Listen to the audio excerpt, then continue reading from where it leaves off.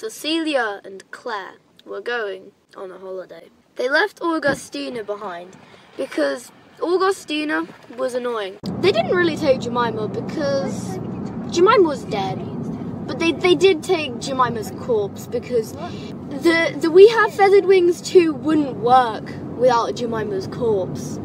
So the three of them set off, or rather two of them set off, carrying one dead person. So it didn't go well because they got halfway, they were resting in some trees in a weird garden. They all died! Yay! And We Have Feathered Wings was terrible. Hey, I just wanted to say that most of this video was voiced by this person. That person also created most of the story, which is pretty cool. Go check out his channel.